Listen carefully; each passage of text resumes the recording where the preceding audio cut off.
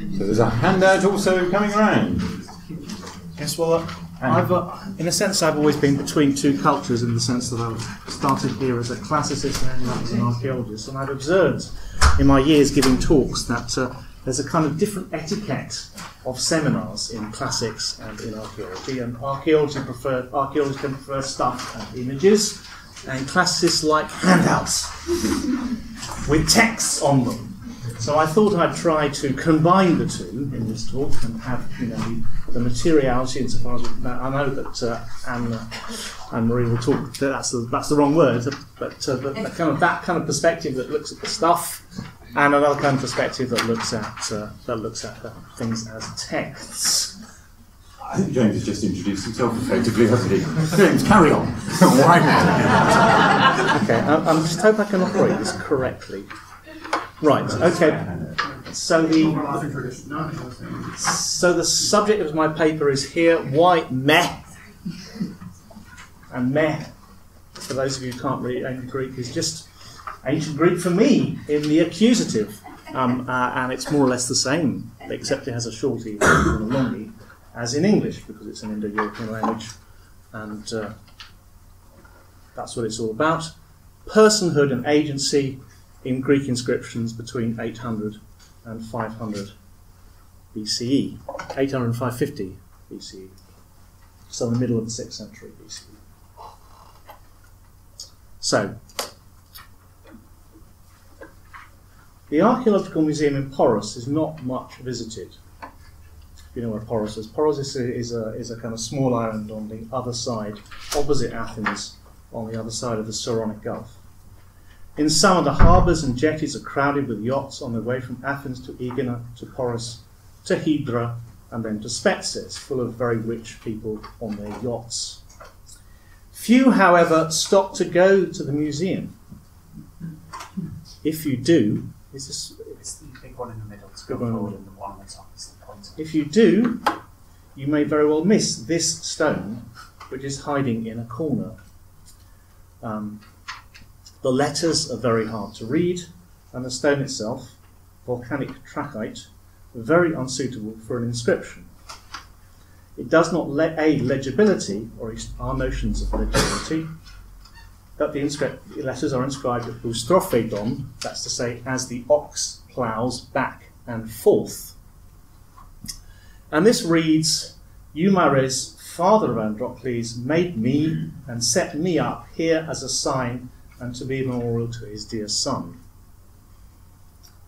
That's a kind of way of translating it. Now, one way, the usual way of interpreting this is as a gravestone, Grabinschrift or Grabschrift, an object that commemorates a person, Androcles, who has died and has been set up by another person, Eumares.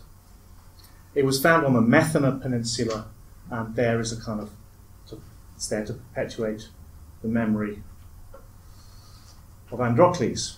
Well, that's certainly one way of looking at it, one dimension of its function, or perhaps we should say its agency. For what is to modern ears and eyes at least striking is that not one but 3 persons are brought together in this stone and in the inscription. First, the father Eumares, who caused this stone to be inscribed. Second, his son, whom this inscription commemorates. And third, the stone itself, and it's the stone that speaks to us. Or to put it another way, there is a trinity of persons bound together by this inscribed stone. It is these 2 features of the inscribed stone, that it acts and so has agency, and acts as if it were a person, that I wish to explore in this paper. The terms agency and personhood are, however, theoretical terms, and I was assuming this is going to be ordered to classicists. So since classics, generally speaking, you don't, again, there's a kind of etiquette, you don't really talk about theory. You assume that you know it, but you don't actually talk about it. And classical archaeology in its traditional form is reluctant to talk about theory, and it's been averse to theory, or at least averse to the explicit exposition of theoretical assumptions that underpin the scholarly practices of both classics and classical archaeology. So I'm going to explain these terms. Now, the word agency has been used quite a lot in this conference, and it has many uses. I'm not going to say those uses are wrong. But the use I'm going to prefer is that of Alfred Gell in his classic 1998 book, Art and Agency. And in Gell's view, it is not only animate persons but animate things that can possess a power to act, and indeed can be held responsible for their actions. Both animals and things can be treated as agents. So these are some of his best known examples. So this prow of a Trobriand island canoe, he uses that as an example. The one I know slightly better is this Congo nail fetish, which is, if you looked at it aesthetically, would be misinterpreted. You might think this guy is being tortured, but that's not the point of this thing. This is a judicial statue, and the nails represent agreements that people have made that, I'm going to do this, and we're going to abide by this agreement, and if we break the agreement, he's going to get you. That's what's going on in this particular object. Humans, in many cultures, have a tendency to treat things which are normal, rational moments known to be inanimate, as if they were persons, that is, as animate. So things can act, and act both benevolently and malevolently. So for people of my generation, a good example of this, and I thought about putting this on, was of course the famous scene in the Fawlty Towers, where Basil Fawlty beats his car because his car has broken down, and that's stopped him from doing what he did, because he's punishing the car for acting malevolently towards him. Now, and we've all had these moments, I think. Humans, animals, and things are then caught up in webs of agency such that things can be treated either as extensions of a person, what Gell calls the distributed person, but also as persons in their own right, as in the example of our gravestone. Agency is thus logically and inevitably linked to personhood, another term I'm going to now try to explain. Now, personhood is a bit more complex, not because the term itself is more complex, but because there are two separate personhood debates which haven't talked to each other. Again, talking about the different kind of webs of discourse we're involved in. The best known stems from anthropology and arose in the discussion of Melanesian persons, and the most famous quote is this by Marilyn Strathern. The issue was raised by her, and she distinguished between Euro-American Westerners on the one hand, who are individuals or act individually, and Melanesian individuals who act as parts of a social network. So far from being regarded as unique entities, Melanesian persons are as individually as they are individually conceived. They contain a generalised sociality within. Indeed, persons are frequently constructed as the plural and composite side of the relationships that produce them. The singular person can be imagined as a social microcosm. That's in The Gender of the Gift in 1988. Now, of course, we need to exercise a certain amount of caution here. Strathern is not quite saying, though she has often been taken as saying, that these two persons, so here's some two actual persons here. We had two young people from Papua New Guinea who got a scholarship in Australian University. She's not saying that are always individuals. There's a very good critique of this notion that Melanesians are always individuals and Westerners are always individuals by the anthropologist Edward Lupuma, and personhood is partly performative. In a Melanesian setting, the dimension of personhood that matters is that of the individual, but these two young people here are perfectly able to function as individuals in a kind of Australian academic setting. Individual does not form an ontological divide between Westerners on the one hand and other sort of strange people elsewhere on the other. It's actually a little bit more complicated than that. Nonetheless, Strathern's kind of original sense of personhood was taken up enthusiastically by British prehistorians, in particular by Chris Fowler, and British prehistorians thought they could detect individuals in the archaeological record, in particular looking at grave deposits such as grave deposits at Wayland Smithy or West Kennet Long Barrow, where bones are sorted not you've got all the male skulls in one chamber, and all the sort of bones from women and long bones from women in another chamber. So people are sorted out and sort of distributed in that way. And we also have other examples where you have an apparently individual skeleton that's composed of the bones of different people. So this concept of personhood, that in the past, in prehistory, people are more likely to be individuals than anything else, was taken up. So these are more likely to be viewed as a collective, socially defined individuals rather than as bounded, discrete individuals. So that's for this reason that the most sort of best known book on personhood has been written by Prof. Fowler, a British prehistorian.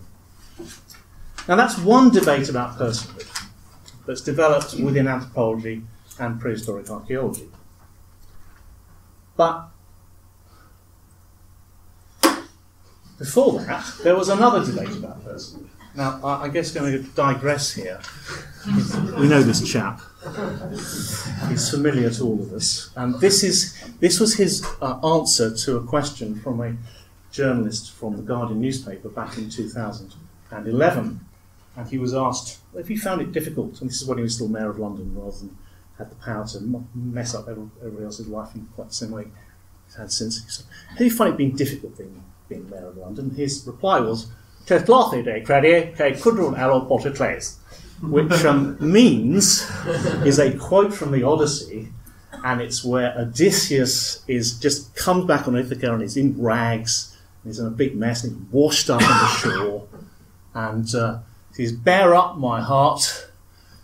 You've suffered more dog-like things in the past, worse things in the past. You know, once upon a time you were in Polyphemus's cave and just about to be eaten. You know, you're slightly better off than that." Which is a clever answer to the question with the Guardian journalist. But it also, the point of this anecdote is also to draw your attention to the fact that very often Homeric heroes or persons in Homer do not talk about themselves. They talk about bits of them. In this case, the cradio, the heart. And they often talk about the liver, they'll refer to the liver as the seat of the emotions and so forth. They don't really talk about themselves as wholes. And this brings us back to the great classical scholar E.R. Dodds, who wrote a book called The Greeks and the Irrational back in the 1940s, I think. And one of the things he was also trying to explain was Agamemnon's apology. Now, if you know the plot of the Iliad, you know that it starts off by Agamemnon loses his mistress, so he goes off and seizes Achilles' mistress. So he's going to take her. And Achilles goes into a long sulk. The Greek army loses out to the Trojans. And eventually Agamemnon has to sort of make recompense and apologise. But the thing is, he doesn't really apologise. He says, I was not responsible. It was a sudden madness sent by Zeus that came into me and made me do it. So again, these are not the actions of a morally responsible, morally autonomous individual in any sense. These are the actions of, perhaps we might say, some kind of individual in an anthropological sense. That the person is not necessarily conceived as a principal locus of agency and responsibility is also indicated by another façon de parler, shown in this slide, the Tenti. So I've talked about that. In a similar vein, and a similar time, Bruno Snell, about the same time, so we have E.R. Dodds in Oxford, and then we have Bruno Snell, I think, in Hamburg, notice that early representations of the body, so things like this, in 8th century art, not so much representations of the body as a totality, but an assemblage of parts. An assemblage of parts, moreover, were objects we would regard as external to our body. Shields were as significant as our own limbs, torso, and head. Both Dodds and Snell then realised that what we might call personhood in early Greece was quite distinct from our notions of the individual.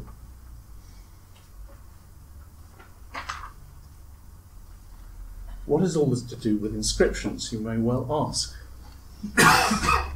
Well, this tendency of early Greek inscriptions to speak to us in the first person as in the first example, is very widespread. It is not, as far as I can tell, and Christopher can correct me there, a major feature of early Phoenician or West Semitic inscriptions. When Christopher was speaking first, he talked about Mesha. The only inscription that sort of said I am was Mesha. There are a few other examples, but not very many. The category of inscribed objects that speak to us in the first person have been termed oggetti parlanti, using the Italian phrase, and they're very common in the 8th and 7th century BC. So here we have some examples.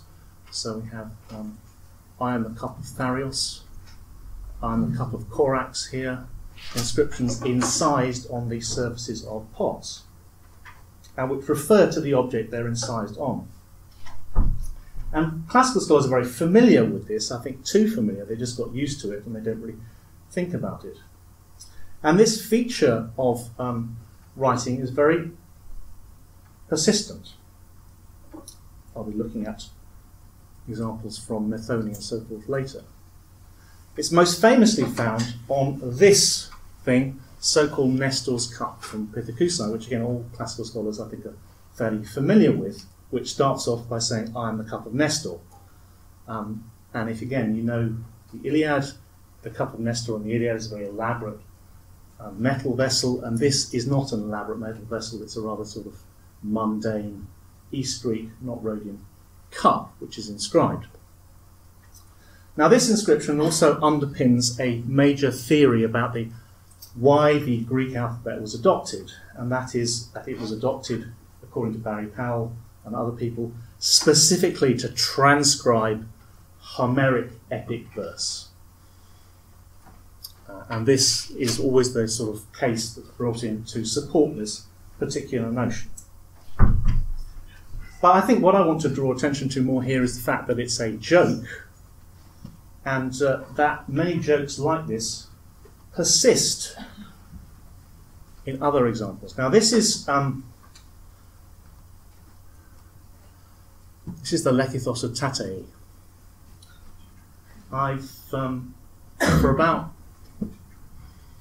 since 2008 we've been taking our Cardiff students on trips to the British Museum, where we give them a number of objects to look at, and there are about sort of 20 or 30 objects that they get to handle. This one is the persistent favourite, and this is related to a seminar where they're asked, pick an object, describe it, why it interests you, and then tell us if it's art or not, and why it might or not be art. So they don't pick the things that are clearly art, they pick this. It's a persistent feature of, I don't know why Cardiff students pick this object, but they really like it. And it says, and the inscription is wrapped around this little Lekithos, I am the Lekithos of Tatei. Whoever steals me will be struck blind. Which again, it must be a joke because it's so small, this big, can't contain that much perfumed olive oil. The idea that if it's a terrible thing for someone to steal it. So again, it's one of these early jokes where the inscription is bound up with the object.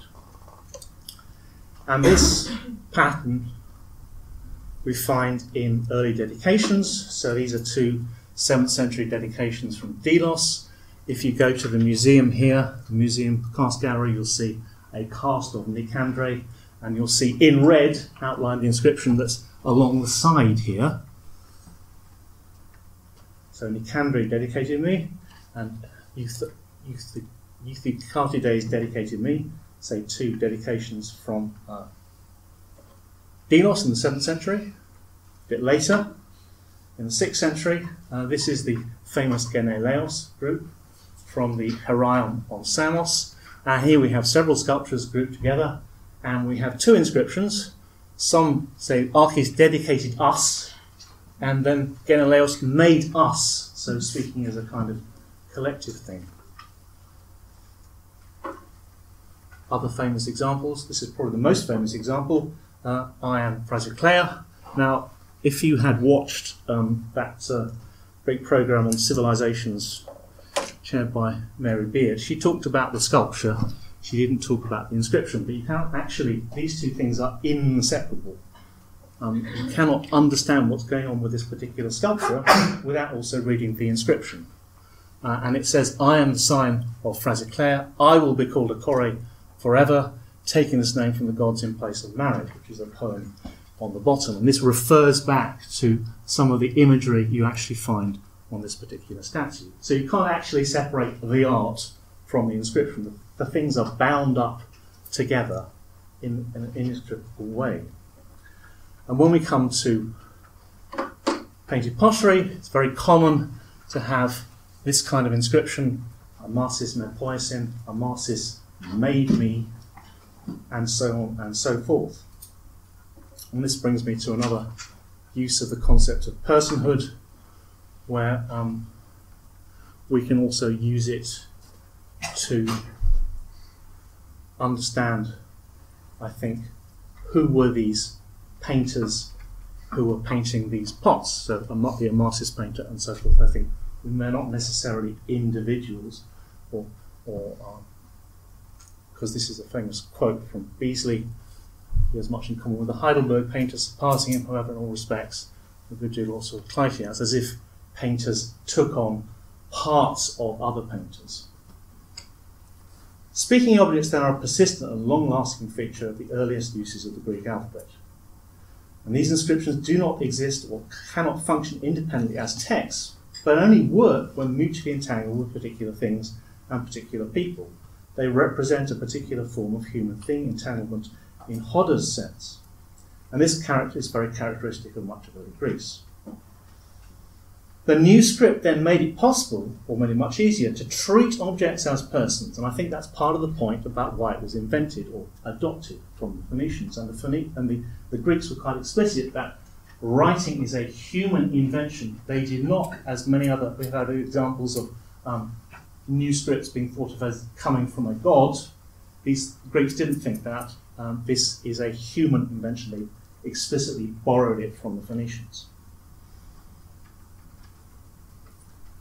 And just I want to have a quick look at some other early deposits from early Greece. These have come to light recently. There's the Methone, Mt Hymettos, Eretria sanctuary of Apollo, Daphnephorus, and Kommos.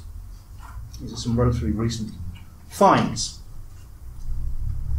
Now, starting off with the inscriptions from Eretria, starting off with the inscriptions from Methone, we have quite a lot of them, and the two of them are then these cups. So I am the cup of Philion, I am of Philion, and I am of Hakisandros there. So again, this pattern, you see it before. Some of the finds from Eretria are harder to decipher. There's this one Semitic inscription, which I think was referred to in an earlier paper, but at least two of them seem to be speaking objects, and again they're on the handout. The 8th to 7th century, I don't have a slide of the 8th to 7th century inscriptions from Mt Hymettos, but again, at least three of them, two of them say, I am of Zeus, and one says, someone wrote me. And there are these inscriptions from Kommos in Crete, and again, at least two of these, usually they're too short to work out what they're saying, but two of these say, one says, I am of Nicagoras, and I am of someone ending in adas. Now, that one of the reasons for the adoption of the alphabet was to personify objects is, of course, a suggestion that goes against some of the major theories that have been put forward concerning the origins of the alphabet. First amongst these is the economy of signs, and the addition of vowels allowed writing to transcribe first poetry in particular and speech in general. So there's supposed to be a direct relationship between phoneme and grapheme. There is also the suggestion in people like Havelock, Gideon Watt and so forth, that because the consequence of the introduction of such a script was the widening of literacy far beyond a scribal class, that too must have been the reason for its adoption. I'm not saying these theories are completely wrong, but they tend to confound causes from consequences. It is, moreover, a fundamental problem with these long-standing explanations that they have emerged from within classical studies. Let me explain why that is a fundamental problem. Now, I'm going to be the second speaker in this conference who refers to the Gospel of St. John. In the beginning was the Word. These are the first lines of the Gospel of John, also encapsulate the logocentric assumptions that have underpinned debates about the origins of the Greek alphabet. These debates have been primarily philological, concerning the fitness of purpose of various varieties of Greek script accurately to convey and transcribe the phonetic values of the Greek language. As well as being inherently logocentric, they also demonstrate a kind of institutional preference for glottocentric explanations. Speech comes first and writing second, and the utility of any particular script can be evaluated in these terms. As Derrida demonstrated, this assumption goes back to Plato and keeps on cropping up in various forms of philosophy, including recent works by Slavoj Žižek. Plato frequently makes the analogy between the elements of sound, the letters of the alphabet, sort of informs many of his dialogues, it being assumed that there is a one-to-one correspondence between phonemes and letters. The origins of the alphabet and what this implies about logocentric explanations for symbolic systems in general is therefore an issue that is as much philosophical as empirical.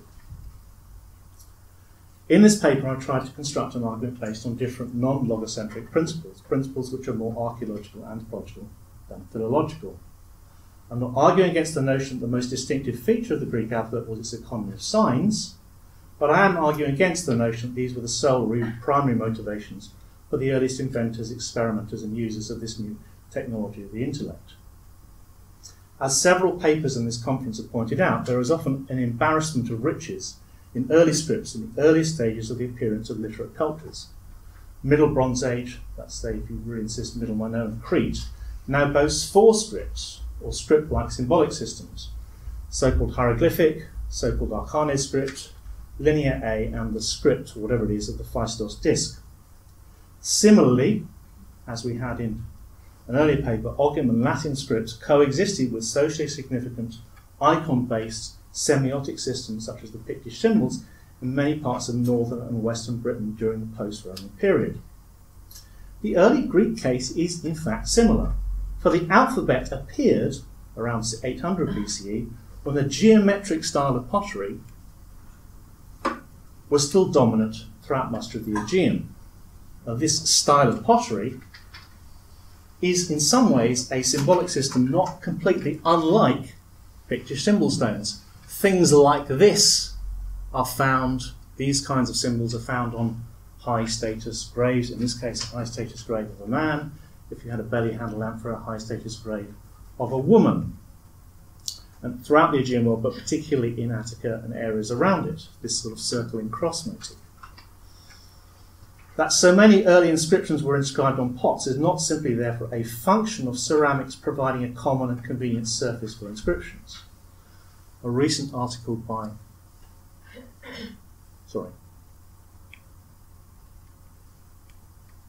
stop going forward. A recent article by Binek draws attention to this interaction between geometrical principles of design and the quasi-geometric aesthetics of the inscription on the Dipolon Inochu, which is another early inscription. It doesn't say meh, but this is deliberately drawn around the top, just above the geometric decoration. The two seem to go together. That image and inscription will develop a symbiotic relationship in narrative scenes on later Greek painted pottery is perhaps something we need to explore further, with all the theoretical resources in the armoury of archaeology and anthropology. Part of the explanation for this symbiosis must, I think, require the uses of concepts of agency and personhood. Thank you.